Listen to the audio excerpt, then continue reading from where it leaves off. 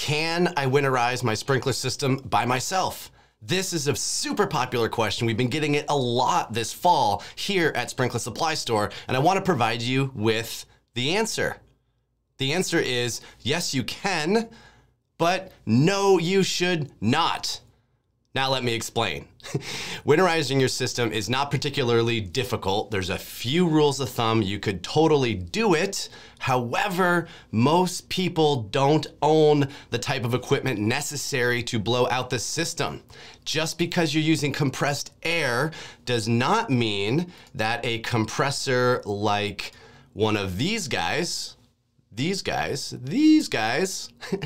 going to work for you. This does not produce enough volume of air to flush out the pipes on your system, okay? These types of compressors do produce lots of pressure, but it is not pressure that winterizes your system, okay?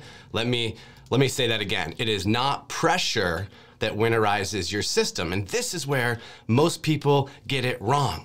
You only need 50 pounds of pressure, no more than 80 pounds of pressure, but you need volume. You need anywhere from 50 to 80 or more CFM in order to flush the lines out. So the compressor that you have in your garage, like I just showed you, will not work. Don't try to do it at home. The type of compressor that you need looks a little bit more like this, okay? You tow it behind your truck.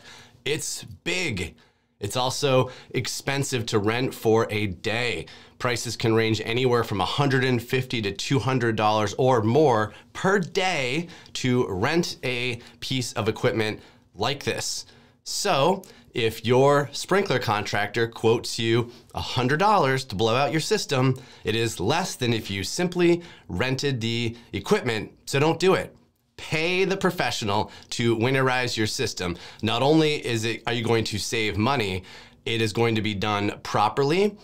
And that is one of the main reasons to hire someone to do it. You don't want to damage your system. These guys are in and out in 30 minutes. Well, I should say it depends on the size of your system. If you've got 125 zones, it'll take a while. But most residential systems have anywhere from 4 to 18 zones, and these guys are in and out in less than an hour, and it is a great, great investment. So again, a couple things. Number one, do not use your garage compressor that you either use for your pneumatic tools or to pump up your tires. Don't use it. It may have the right pressure, but it is not going to have the volume of air required to blow out the system, okay? Then number two, it is not pressure, right? It is volume. So if you are going to do this yourself, let's say you're gonna rent that compressor and you're gonna knock out 5 of your friends' systems. Probably the best thing to do, right? Spread that $150, $200 cost amongst 5 of your friends. Sure, go ahead and do it. Just make sure you don't run that thing over no more than 80 PSI. I'll put a link in this video to a winterization guide by Hunter Industries. It'll tell you everything you need to know about best practices for winterizing your system. I'm making this video to answer your questions so that if you have a compressor in your garage, it is not the same type of compressor that you need to winterize your system. So hope that helps. I would love to hear from you down in the comments below. Have you rented a compressor before? Do you blow out your own sprinklers? Do you blow out your neighbor's sprinklers? Or do you make the smart choice and hire a professional? That's my recommendation.